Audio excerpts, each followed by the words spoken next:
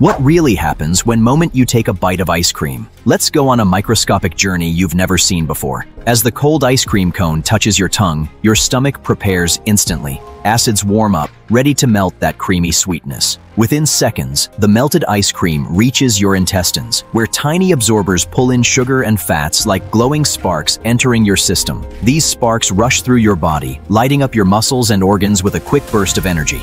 Your brain gets the first boost. Neurons fire brighter for a moment, making you feel good instantly. Your muscles get a mild energy kick too, just enough to make you feel active for a short while. Your gut microbiome wakes up. Some bacteria enjoy breaking down the creamy mix, and yes, a small portion of that sugar becomes quick fuel, giving your body a tiny energy spark. But here's the twist. Too much ice cream can irritate your stomach lining, especially if you're sensitive to dairy. Some people even feel it on their skin, slight redness or breakouts after the sugar spike. And that sugar, it enters your system faster than you think, causing a quick rise, then a sudden crash. That's why, after the sweetness fades, you might suddenly feel tired or slow. Your body drops just as fast as it rises. Ice cream isn't just dessert, it's chemistry in action. Enjoy it, just don't let the sweetness fool you.